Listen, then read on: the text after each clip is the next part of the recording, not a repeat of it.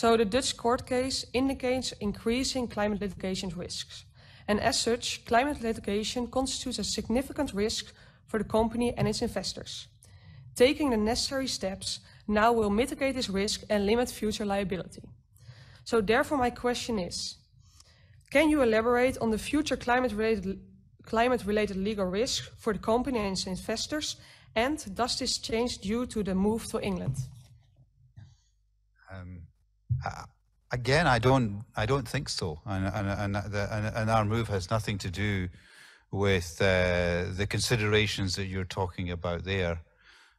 We're a global company.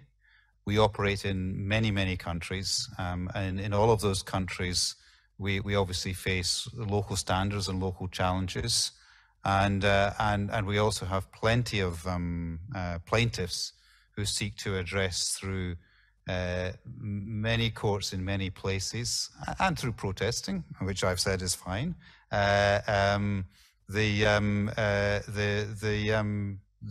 perceived, if you like, outcomes from Shell. So this is not about any of that. It's simply about being able to become a more dynamic company with a more transparent relationship with its shareholders.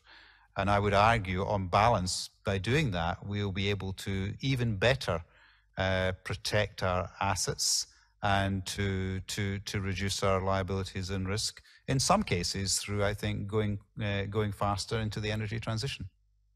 All right, thank you very much for your answer.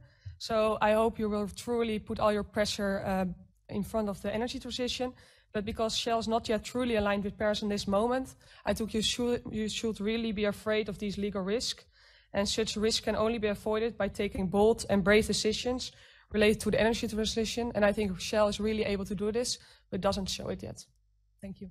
Okay, I appreciate your views, but I think we are going to be bold and brave. Thank you.